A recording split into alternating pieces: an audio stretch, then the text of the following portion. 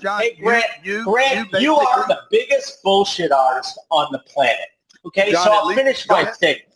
So Grant Cardone, who talks about being a recovering addict, and if you look at his posts, they are constantly him holding wine and whiskey and everything else. So Grant, are you a recovering addict or are you just a drunk?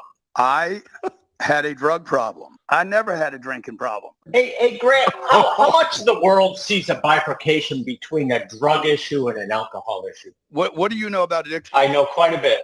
I've never had a problem with alcohol. You talk about my life and my recovery and the whole deal, but you're out drinking. Yeah, I don't have a problem with Well, that. I think the world might have a problem with your story, Grant. Why are you trying to diminish everybody in the room? No, just you, Grant, because you're a fucking con man. I'll say this on this room right now. I believe that in the next year, Grant Cardone will be found guilty of fraud. I believe that Grant Cardone will be found guilty of fraud, and I want nothing to do with it.